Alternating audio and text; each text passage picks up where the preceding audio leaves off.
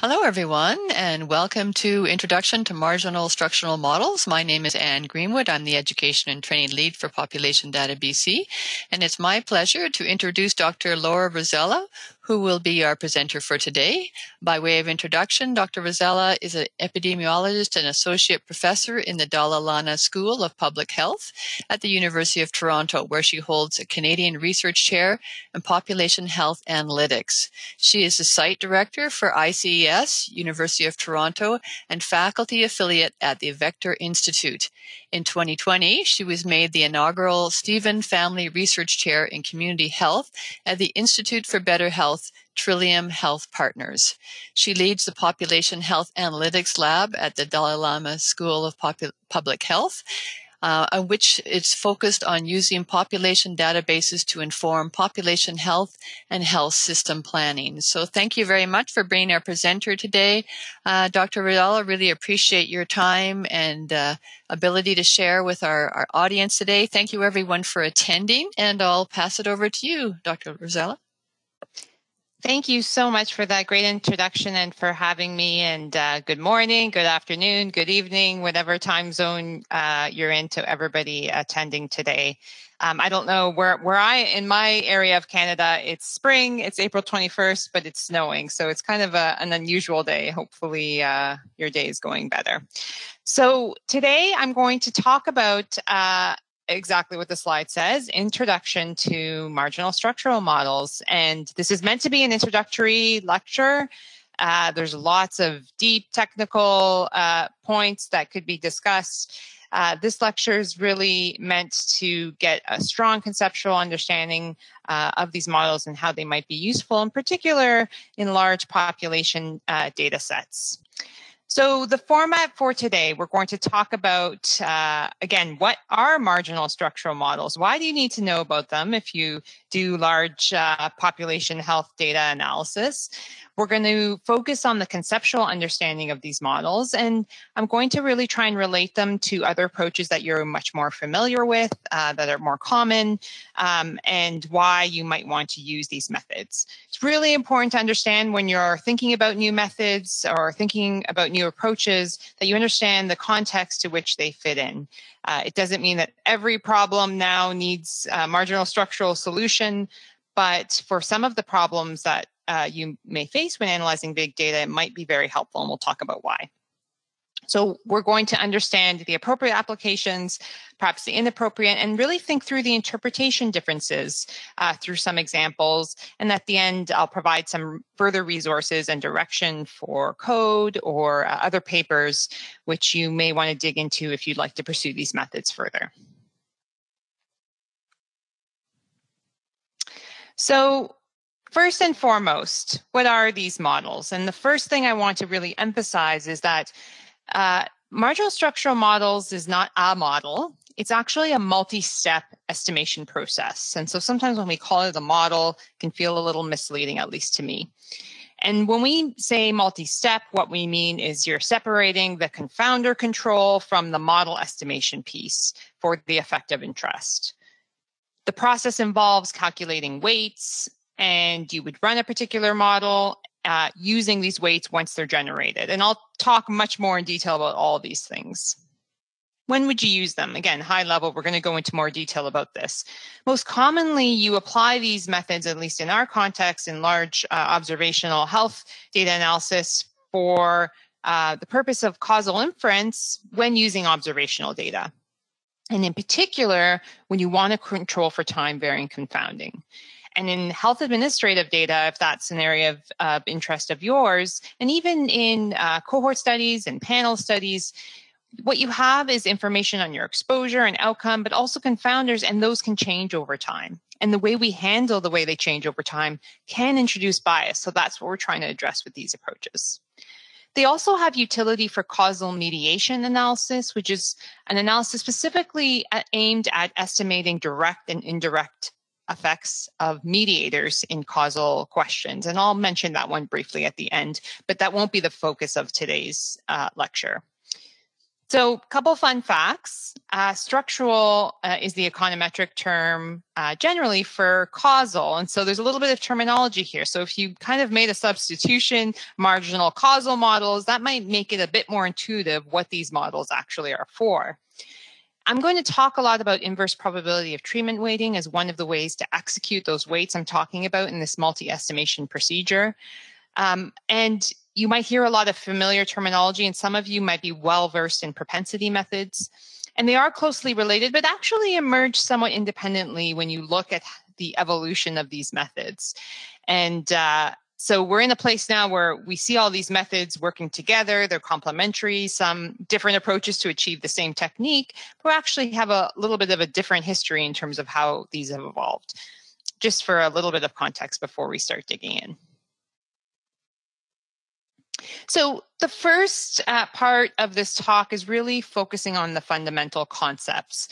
And the reason why I'm doing that is if you understand these pieces, which I'm going to go through, the marginal structural piece it should be relatively straightforward. Of course, always easier said than done. You have to get the data and work through the problems technically, but really understanding when and why you want to use marginal structural models really comes with understanding these elements, which I'm going to go through in detail. So let's start with conditional versus marginal. So this is a framework for generalized linear models, and generalized linear models are what we use extensively in population health research. So we might use a binary outcome or a count outcome. We might assume distributions, binary and count distributions, because we're looking for rates or whether an outcome happened, yes or no. We might use binomial distributions and Poisson or negative binomial distributions. We assume link functions like log links or logit links in the case of logistic regression. And then we have this really handy framework that works with lots of different types of distributional assumptions and helps us estimate an effective interest, be it a relative risk, odds ratio, hazard ratio would be survival analysis, but relative risk, relative rate, for example, and we can adjust for other factors in our model, right? So this is what many people are very familiar with, widely used, very flexible and robust to lots of situations. So the key thing here is understanding that these approaches that we use widely are conditional effects. For example, we're estimating the effect of an exposure, let's say it's beta 1 in this case, conditional on all the other things in the model. And we do that because we want to adjust out all of the other factors in the model to create an adjusted effect. But for marginal structure models, we don't estimate conditional effects, we estimate marginal effects. And this is a really important understanding in terms of the interpretation and also some of the benefits and flexibility of marginal approaches. So as I mentioned, conditional approaches estimate effects conditional on other variables in the model. And again, we can use lots of different regression frameworks, not just GLM, as I mentioned, to do this. And so you would get sort of the effect of an exposure, say a drug, conditional on all the covariates in the model. A marginal approach, however, uses the marginal distributions of the exposure. And so what that means is you'd want to look at what the overall effect is, balanced on the confounders over the level of the exposure. So let's say you had a drug and no drug, there would be balance on all the other things that differed between those groups, and you'd estimate an overall, let's say, rate of an outcome, or whether an event happened, yes or no, or in the case of survival modeling, time to event. So it's not a conditional estimate. From that estimate, you can generate whatever effect you're interested in. It's not conditional on all the other factors in the model. We achieve confounding control by balancing the confounders through the two groups, and in the case of a binary exposure. And we'll talk about how we actually achieve that in a bit more detail. But really important just to understand the difference between conditional and marginal. And so it's not simply a swap to say, well, I'm just going to do a multivariable adjusted logistic regression, and then I'm going to do a marginal approach, and they give me the same estimate. They actually get interpreted slightly different, one being conditional with all things in the model being held constant, and one being marginal. So now that we've been through that piece, I'm going to spend some time talking about the potential outcomes framework. So the potential outcomes framework, there's lots of names for it, originally known as Rubin's causal model when it was originally proposed, is defined as the potential outcome or state of affairs that would have happened in the absence of a cause. That's why it's a potential outcome. If that cause were not there, or that exposure, or that treatment, this is what would have potentially happened. And by looking at the difference between what happened with the exposure and without the exposure, we use that to make causal interpretations. It's the framework that we apply in both randomized and non-randomized studies. And I like to show this movie clip for those, or reference to a movie for those that remember this movie. And I realize as I'm getting older, some people haven't seen this movie, but definitely as I was growing up, this was something that we watched every year, which is it describes an individual who is struggling in life and sort of says, well, I wonder what would happen. I wish I was never born, sort of statement. And then someone comes along and shows what life would have happened had he never been born. And there's a happy ending at the end of that movie. But that sort of idea of what would the potential outcome of all those aspects of his life have been had he not been born. And in a way, it's the causal estimate of that exposure. So that's kind of what we're getting at. So let's look at it in a little more details to make it a little abstract. And this is the kind of notation that we use to describe the counterfactual framework. So if yi is your outcome, we know that we can summarize it this way, such that wi is 1 if treatment is received or exposure. I'll use the terms treatment and exposure interchangeably throughout. Depending on your question, it's either exposure, but it also can be a treatment. And wi equals 0 if an individual does not receive a treatment, and yi is the outcome. So let's work it through if they receive the treatment, do not receive the treatment, and summarize this counterfactual framework, which is critical for how we're implementing our causal interpretations.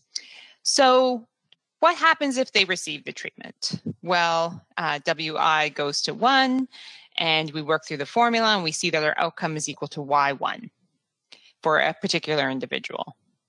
And if they do not receive the treatment, you simply plug in 0 there, and yi equals y0 for a particular individual. And so why am I going through this? Why is this useful? Well, essentially, that makes a lot of sense. If you receive the treatment, that's your outcome. If you don't receive the treatment, that's your outcome. But the problem is in observational data, we can't observe both these things at once. There can't be a situation where I took a drug and you observed what happened to me, and then I didn't take a drug and you observed what happened to me over the same time period. You can't observe both those things at once. Both cannot be true. So this is known as the fundamental problem of causal inference. So that idea that for each individual, you can only observe one potential outcome. And that's where the terminology potential outcome comes from. So according to the framework, the counterfactual framework that we're actually implementing here, you can estimate the counterfactual by taking averages. So if you take the average of those that were treated compared to the average of those that were not treated, this is known as the average treatment effect. I'm denoting here as tau.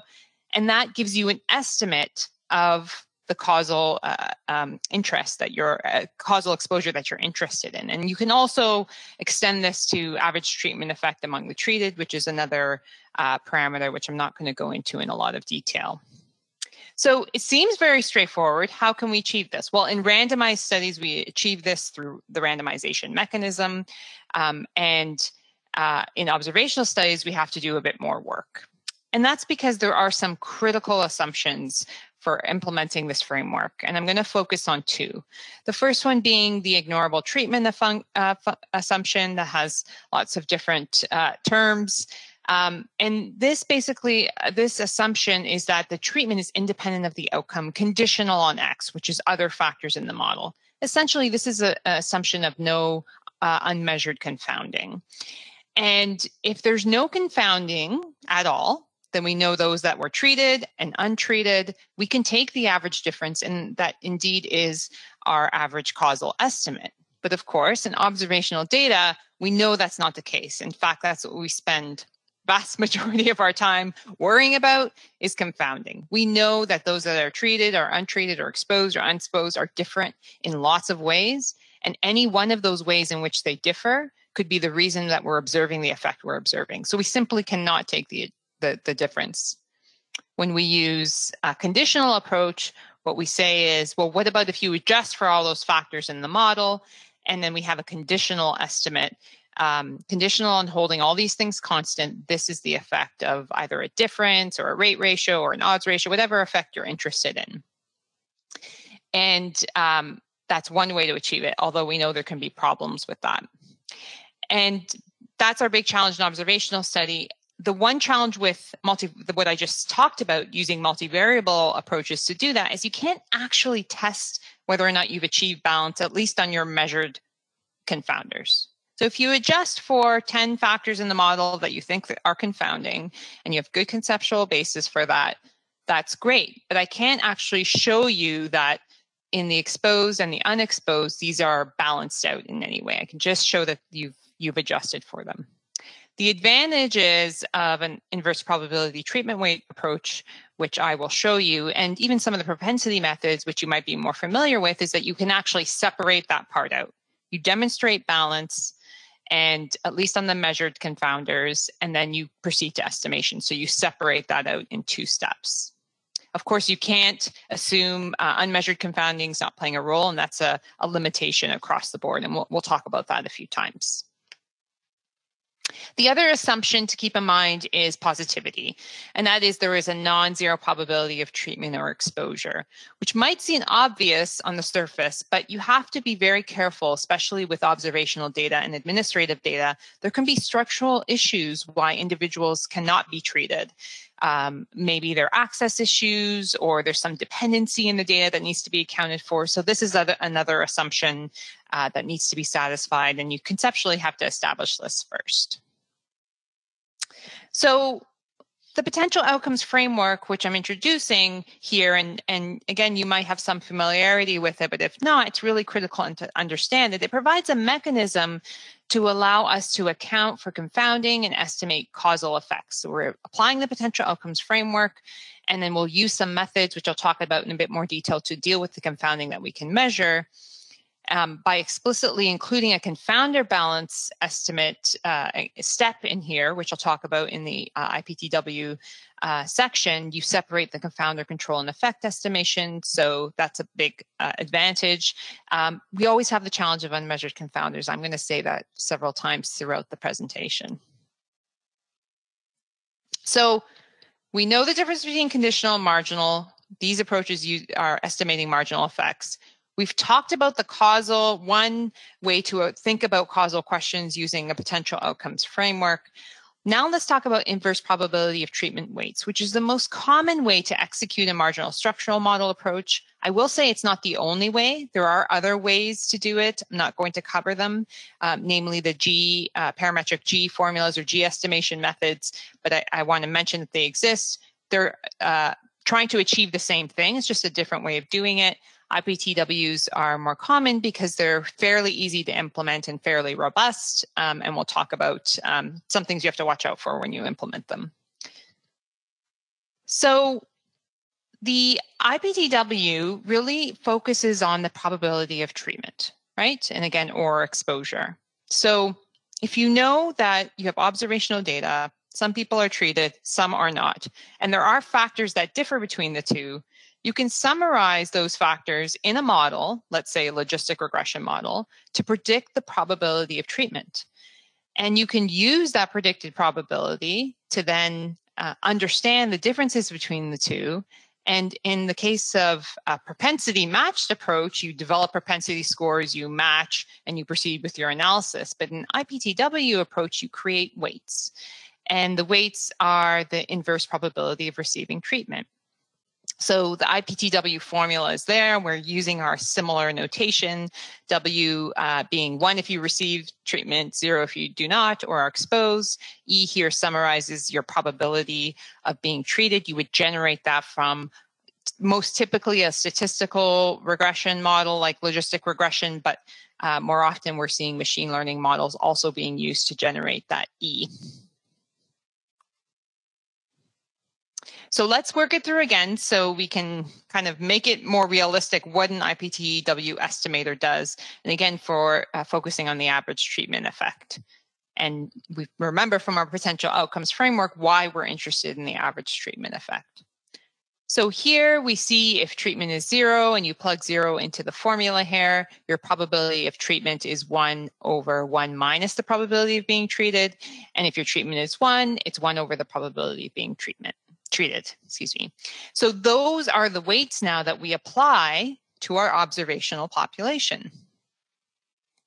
And in a marginal structural model framework, so you can do this in just regular IPTW analysis, but in a marginal structural model framework, you do this repeatedly for the various time points in your data to try and account for the time varying confounding. And we're going to talk about why you do that in just a few minutes.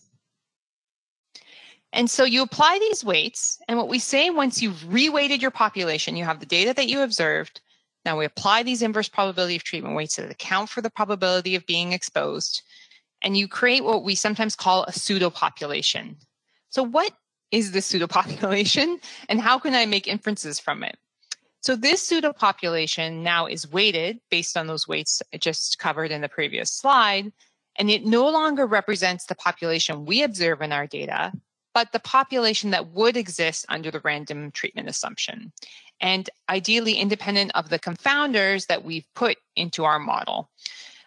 We ensure that whatever's in our IPTW model, that we have all the confounders at least that we can measure in here.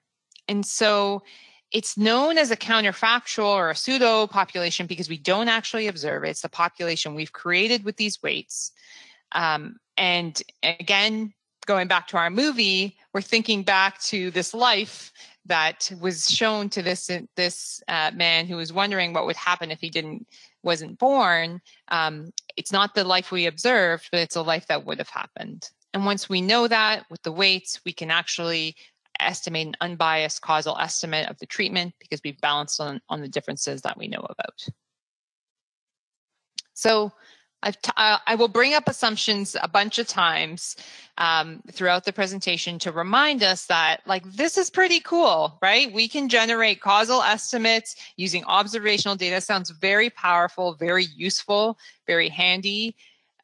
We don't have to do randomized trials. We can't do randomized trials for all of these. We want to understand how they work in real world environments. So this is all very powerful and exciting.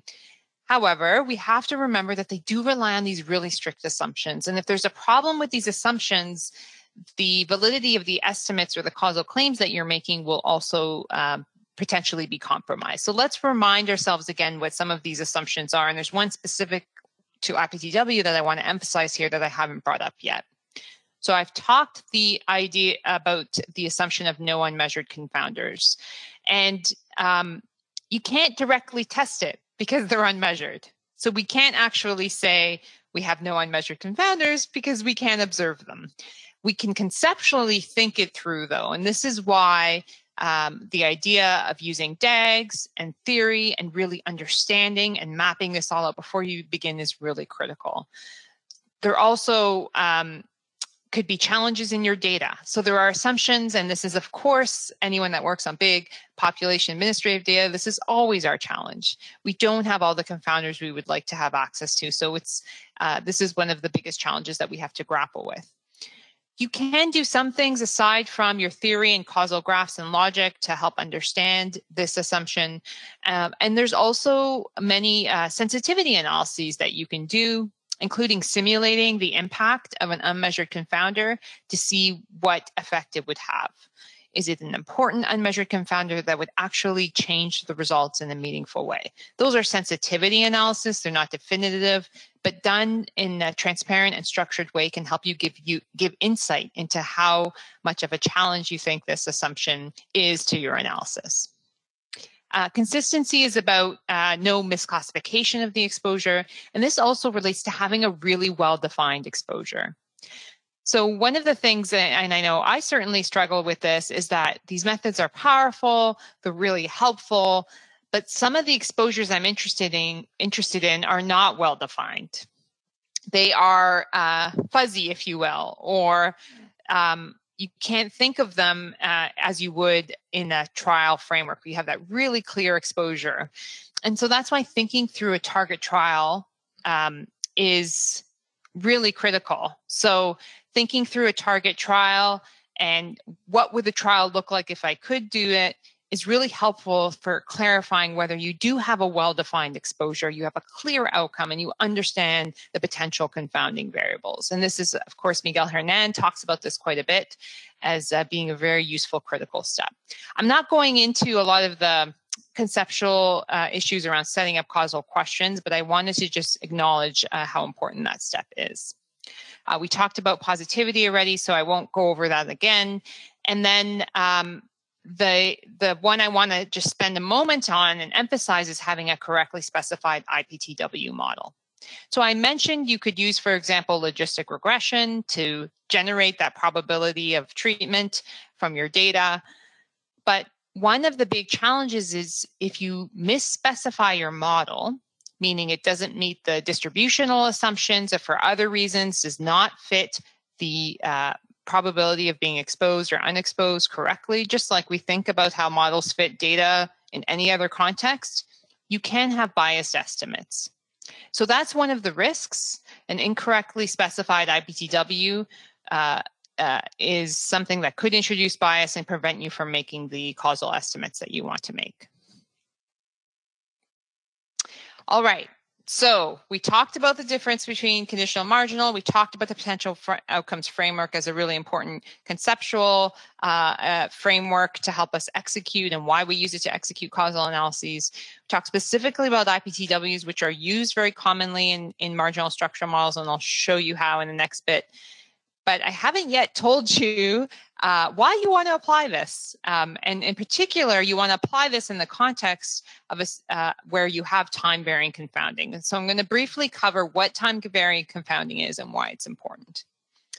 So time-varying confounding, in a nutshell, is kind of self-explanatory if you think about what it actually is. But essentially, I want you to think of an exposure that happens or a treatment in a particular point in time. Perhaps you're looking at drug treatment from observational data, and you're looking at it again at another point in time.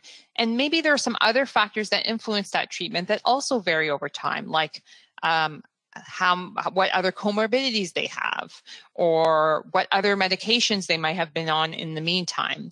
And so this is, pretty complicated topic. We could talk, for the whole hour about all the different types of time varying confounding and how time varying confounding can work in different ways. And here is a really great paper if you want to learn more about it. Just a shout out to Dr. Platt, who's written out all the different ways time varying confounding can actually cause issues, and you can look it up and read more. But what you need to take away from this point is that you can have confounders that are time invariant, they're at baseline. We want to make sure we control for them for all the reasons we've talked about, and that exists no matter what. But then we also have confounders that can change over time. And if we try to control for those ones that change over time, just like the ones that don't change over time, we have some issues. So what specifically are those issues, and how do marginal structural models actually help? So first of all, they do not, when you apply a marginal structural model frame to a problem, you don't think of confounders as fixed in time. And you don't fix them like we do in a conditional approach like regression. Instead, we use that weighting framework and create that pseudo cohort, which hopefully now is clear what that pseudo population means, in which all the confounders, including those that vary over time, are balanced. So that's the critical point, right? We've talked about how using that pseudo population through weighting can create that that confounder balance, but now we have a way to actually make sure that varies over time. And so measured confounders are no longer confounders because there's no longer a relationship from C, the confounder shown in this figure here, to the exposure, enabling an unbiased exposure estimate. So let's just dig in just a little deeper on that. So here's a causal diagram, again, from a really nice paper published in the BMJ by Massurnia and all, who have, really, really great description of what time varying confounding is and why it's an issue. It's an educational paper. And what you have here is an exposure, E0, which is a baseline exposure, and then you have E1. So that shows you it's an exposure at different points in time. Again, maybe treatment at different points in time. You have a confounder that also changes over time, and then you have an unmeasured confounder, which is U. So let's just walk through what would happen if we treated, we just adjusted for a confounder that was varying over time, just like we would in our typical regression. Well, the first problem is that we then adjust for a variable that's on a causal path. This is something that's changed post-exposure, post-baseline, and let's say it's a treatment and it's a blood pressure estimate that's happened after the initial treatment.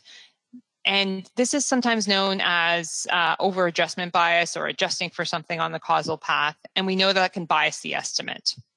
So that's something that actually many people are aware of, but and for that reason often do not control for variables that confound over time, because they don't want to have that issue come up. The other problem, which is not as well known, or at least discussed, is that there could be an unmeasured confounder related to the confounder. So if that confounder, again, is blood pressure, and you have an unmeasured factor that's related to blood pressure and outcome, which you could think of many, when you adjust for it, so you hold it constant in that sense, what you end up doing is potentially opening up a path for that unmeasured confounder to bias the estimates. And this, we know this is the case for collider stratification biases, which people might be aware of, but not as much, or at least I don't see it as much as the over adjustment bias. So two really big challenges. So we're kind of stuck with, you definitely don't want to control for it in the traditional sense. It seems like we've caused at least two problems, biases that didn't exist before. And you also don't want to just not adjust for it, because it indeed is a confounder. So if we don't adjust for it, how can we make a causal claim? So marginal structure models help address these concerns.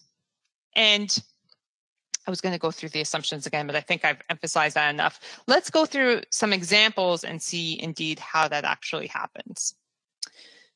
So this is an example, again, really, I would say accessible paper, also educational, because the goal of this paper is really to demonstrate marginal structure models to compare treatment effects for antihypertensive combination therapy, both using like sort of a traditional approach and a non-traditional approach. This is a survival example. So I've been talking about GLMs, but everything that I've mentioned also applies for survival models as well. So if you look at the DAG, you can see here you have a blood pressure at baseline, which is BP0. You have treatment at baseline, and then you have blood pressure 1, which is again the confounder that changes based on the treatment. And then based on the blood pressure, you might adjust your treatment, right? So this isn't sort of like a fringe situation. Clinically, this you can see how this could happen quite a bit. So the key points to emphasize here is that the treatment is continually adapted based on clinical characteristics. And this could be true for lots of observational data we observe in health administrative data and other EMR data. And lots of things are changing over time. Blood pressure in particular in this example could mediate the beneficial effect of the treatment. And so if you just adjust for it, you're going to see bias. And as I was mentioning before, there's likely unmeasured confounders associated with blood pressure that if we just simply adjust for it, we're opening up the possibility of a collider stratification bias as well. So what did they actually do?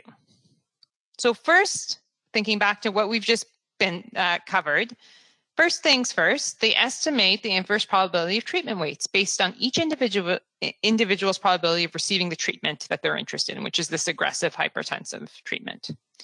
So you estimate that E in those equations I showed you earlier at every time point.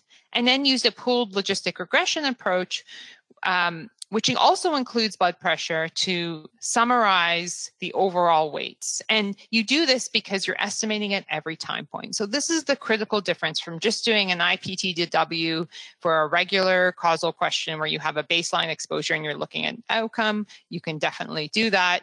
But here, the key point is doing it at every time point. This is where the flexibility comes in with these approaches. You could not do this with propensity matching, for example. You can't propensity match at every time point, but IPTW allows for a way to actually generate those weights and then combine them over time. The other thing I haven't mentioned yet is you can also generate IPCW, which are inverse probability censoring weights. And this is another key advantage. Sometimes individuals are lost to follow-up for whatever reason. And the probability of being lost to follow-up or censored is not random, likely. There's characteristics associated with that, and you can generate a weight for who's more likely to be lost to follow-up and generate what's called an inverse probability of censoring weights. And you can simply combine the IPTW weight with the IPCW weight to generate a final weight that accounts for both censoring and time-varying covariates. One thing I haven't talked about just yet is that when you generate these weights, sometimes you can get very large weights or very small weights, and that can cause trouble with the estimation. And so typically when you estimate these approaches, you go through a process of stabilizing the weights or sometimes trimming the weights at, the 1% and 99th percentile. So that's, I just wanted to mention that here. That's something that's very typical when you're implementing IPTW approaches. And then once you do all that work to generate those weights, you use the IPTWs as weights in the regression here using a weighted Cox model because they're interested in estimating a hazard ratio, and you estimate the outcome, the impact of the treatment on CVD/mortality outcomes. And for comparison, they also ran a standard time-dependent approach. So I'll just pause there to, again, just recap when I said at the beginning, what are marginal structural models? They're a multi-step estimation procedure. Hopefully now you see what the steps are. It involves this process of generating the weights. The reason why we generate the weights is because we're applying a potential outcomes framework and we're trying to create the pseudo population where confounders are balanced at every time point. And then once you do that, you take those weights and you estimate whatever effect you do want to estimate, in this case, a hazard ratio. So this is the marginal structural model approach.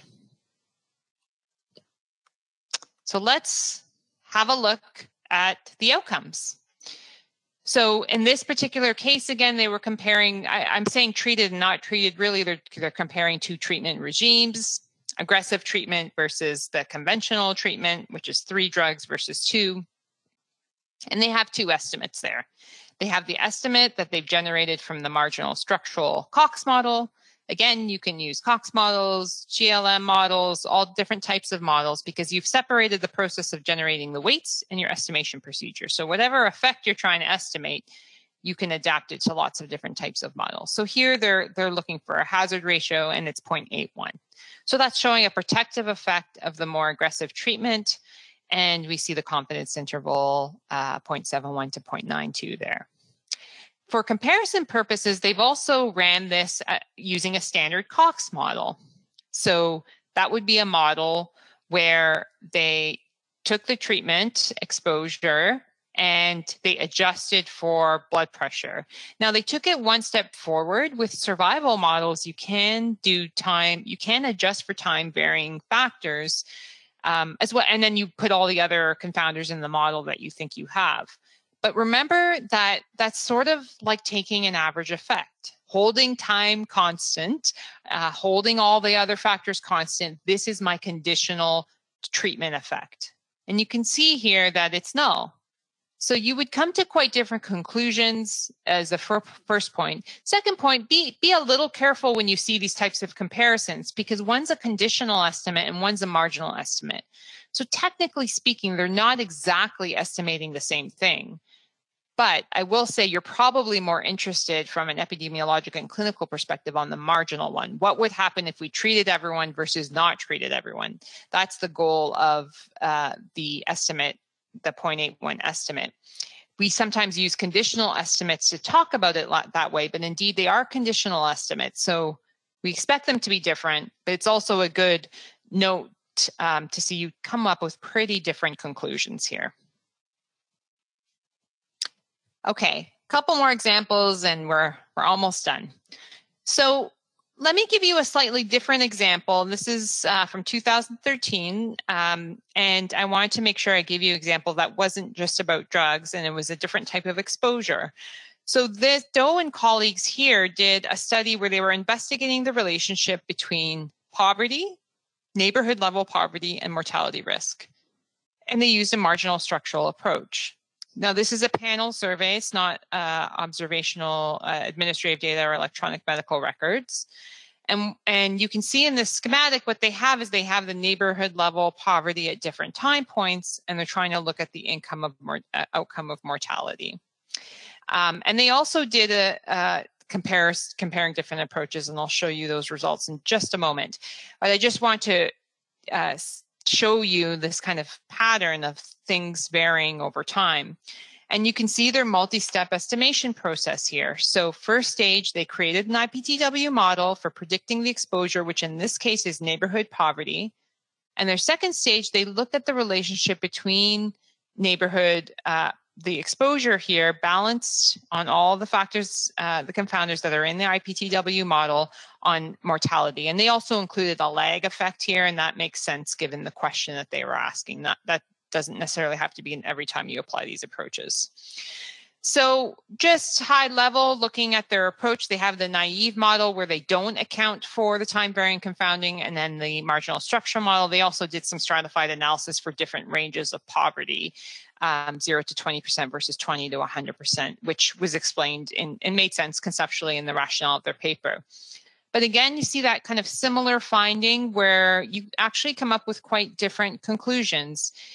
Using the marginal structural approach, accounting for time varying confounding, which you can think of in this case would be fairly important given how poverty, all the determinants of poverty and how this could vary over time in neighborhoods. How accounting for that fact, you come up with quite a different conclusion that there is a significant risk of mortality versus the naive approaches. And they state this in the paper very clearly that they feel that if you're using a conventional adjustment, you in fact are probably over adjusting for factors that are mediators and lie along the causal pathway. And that's included in their interpretation.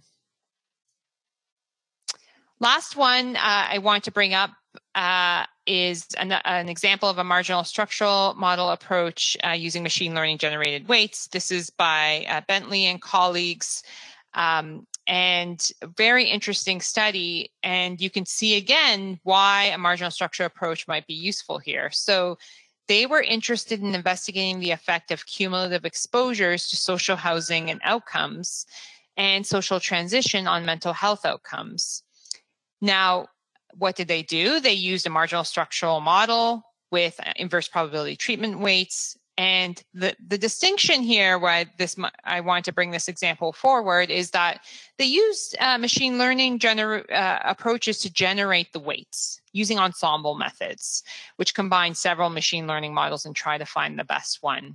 And so the fact that machine learning is being integrated into this approach here does not change anything. It doesn't change, well, it does change things. I shouldn't say it doesn't change anything. It doesn't change the principles of this multi-step estimation process where you generate weights, you have a sound causal framework, and then you, based on those weights, estimate an impact.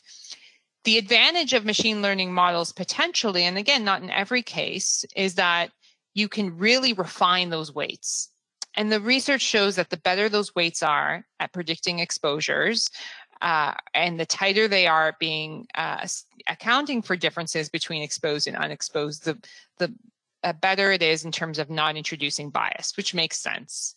And when you have lots and lots of data and lots of variables to put in, and ensemble methods which consider multiple data, then you might gain some advantages by using these methods. I also want to refer you to a new paper by Balsar and Peterson, really nice paper on the intersection between how machine learning methods are integrated into causal inference. And this is the idea, right? It's not changing the conceptual approach or what we're doing, but it is a tool that could help refine this weight process. I should also mention today, the Dallas School of Public Health is also hosting a discussion on this led by Professor Blakely and a panel on how you think about machine learning methods in causal inference if there's of interest. So let's look at the picture again. So just to reinforce when and why you would use these methods, you see you have a exposure of social housing that's changing over time. You have lots of time-varying confounders in this particular case. And had you just, adjusted for time invariant only, or potentially adjusted for the time varying like their time invariant, there is a risk of bias that might be introduced either through adjusting for something on the causal pathway or potentially a collider stratification bias. Last thing I want to mention before I will summarize, I said at the beginning that sometimes marginal structural models are used in what's called a causal mediation analysis.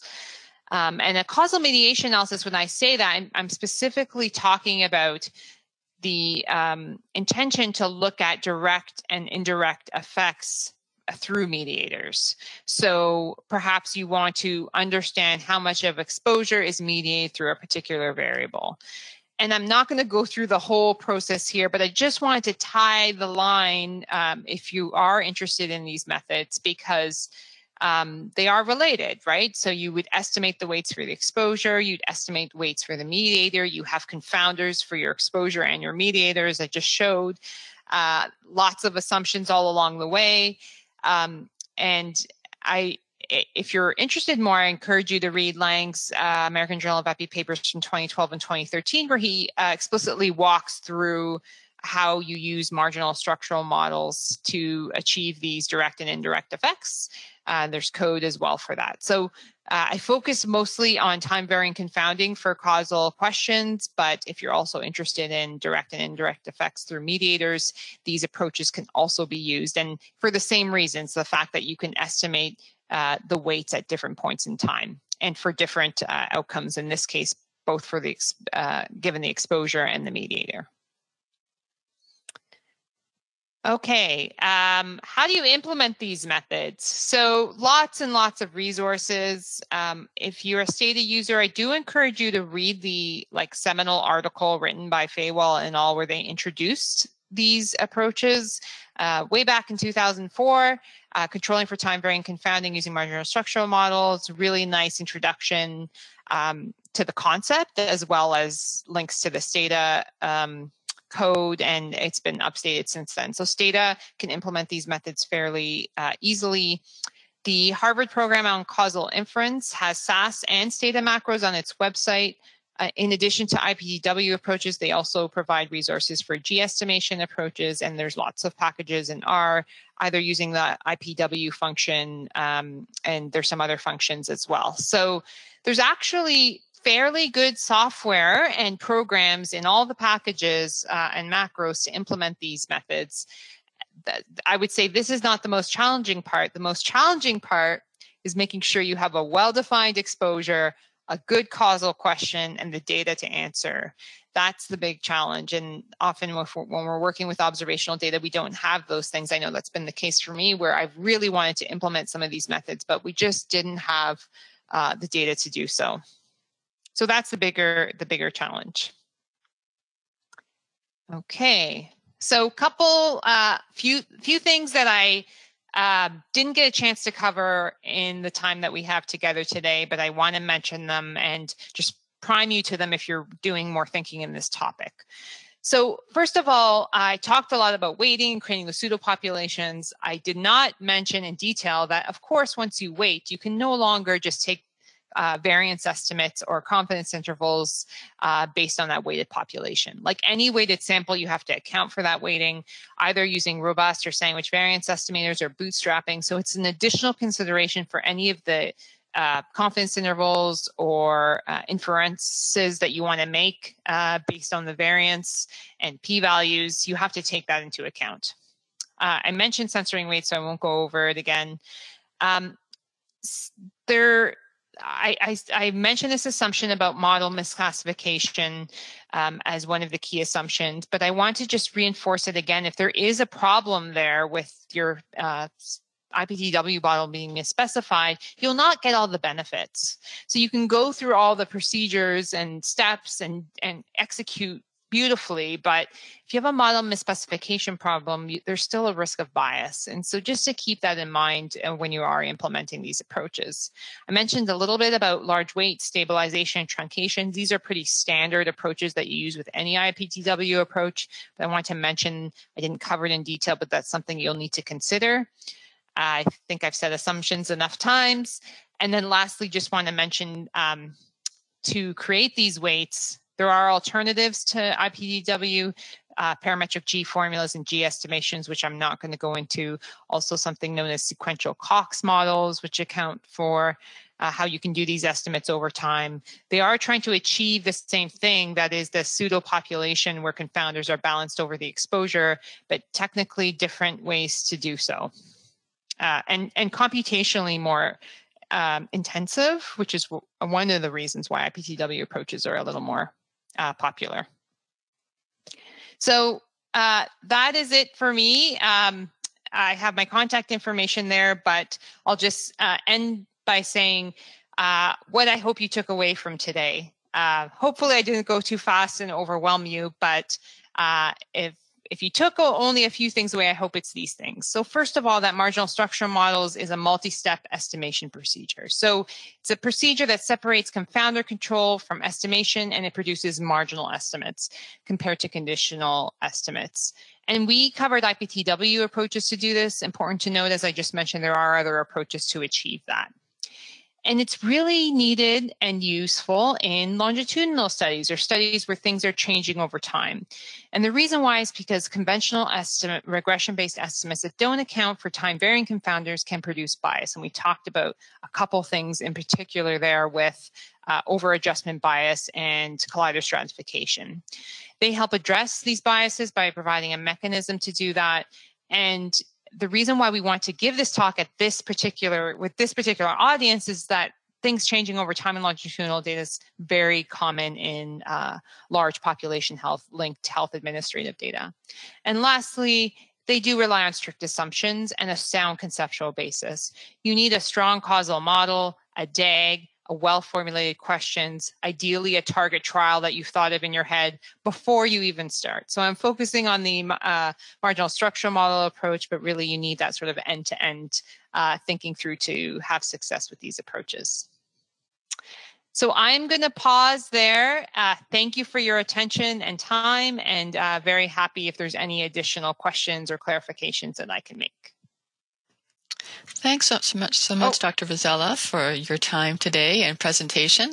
Lots of excellent resources for everyone. I'm sure that people will really appreciate having the time to look over all of the papers you've mentioned and the different equations as well. So thanks for all those excellent examples. I know they really help a lot.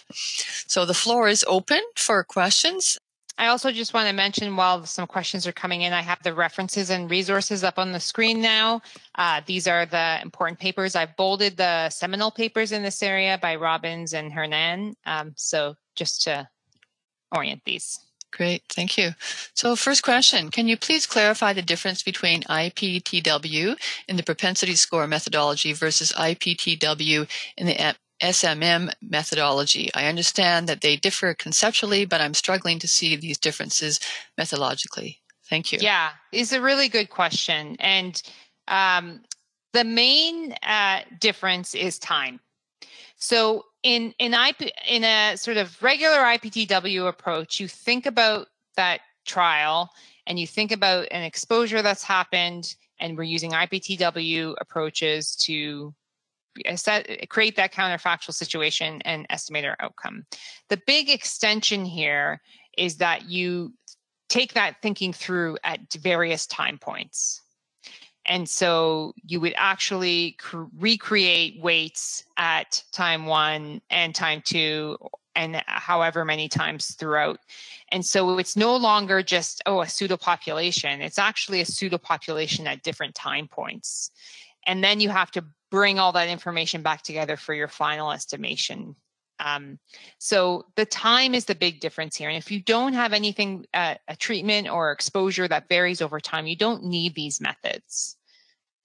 So I hope that helps. I mean, sometimes the challenge is you can think, well, everything changes with time. I must need these all the time. But it really is reserved for those situations where those confounders really do change over time with the treatment, like the case of the antihypertensive and the blood pressure, where those are very important things to account for over time. Subtle changes over time, likely you won't see any large differences had you just done this as a time invariance analysis. Great, thank you. And Sarah says, yes, thank you for your answer. That does cover it. Great. I don't see another question at the moment. I'm just wondering, because you've provided so many excellent resources, and I don't know, just my question off the top, I suppose, is if people were to choose, the most important one foundationally, which one do you think that they should start with, or which few should they start with, I guess? Yeah, this is a really great question. So I think it depends a little bit on your how technical you want this to be. I do think reading the Robbins paper that introduces kind of seminal paper introducing marginal structural models and causal inference, the Rosel-Hernan and Brumbach paper is where I would definitely invite everyone. Even if you don't understand every equation or technical elements, I do find it's helpful to go through that first time it's really presented in the literature. The other thing is the Hernan and Robbins have a book on causal inference that's available as an ebook on their website. And so that's another great resource. It's more of a textbook, like a description of these that I think would be useful to most. And then I'll say the Masornia paper on time-varying confounding is also one that is extremely well written. It's not specifically about marginal structural models, but obviously it talks about it, but it talks about handling time-varying confounding and why that's important. It's very helpful. So those are the three that I would start with. Great, thank you. And we have another question. You showed how to create weights for treatment versus non-treatment groups. How do you create weights when there are 3 groups? Yeah, really good question. So this is becoming more and more common. And so I mentioned you could use logistic regression for, say, treated, no treated. And you can extend that idea and use something called a multinomial logistic regression. So a multinomial logistic regression estimates multiple multi-category outcomes. And so you could take the weights from a model like that and extend it when you have multiple exposures. And that's becoming more and more popular. Peter Austin's also written something about the generalized propensity score, which adapts the probability of treatment in lots of different situations. So that would be another resource if you're going even beyond 3 categories or different types of exposures, not just exposed, unexposed. Great. Thanks so much again, Dr. Rosella, for your time and presenting today. Really appreciate it. And we look forward to hearing more in the future. Great. Thank you so much for having me. And thank you all for taking the time to attend. Thanks again. Bye for now. Take care.